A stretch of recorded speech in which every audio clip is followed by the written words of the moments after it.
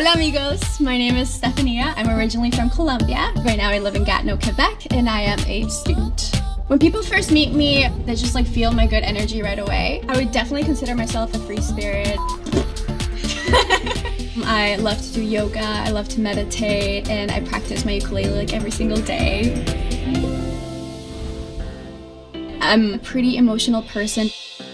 Animals make me so emotional, and people make me emotional, and the world makes me emotional, and happy things make me emotional, so everything. I cry all the time. For me, it's just very easy to connect to people. I'm just like a very nice person, and people see that, and they can open up to me very easily, and I definitely plan to use that to my advantage.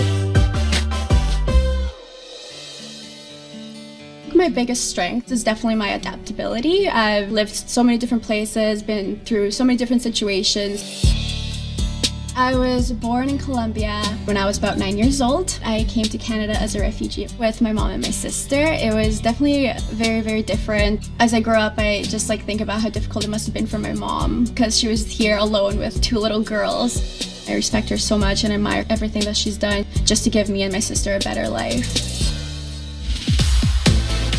Challenges. That's something that I'm a little bit nervous about. Anything where I have to use my arms, I'm so scared for those. Yeah, there's like nothing there, but it's grown. If you had seen me before, there would have been nothing. So right now I am single, ready to mingle.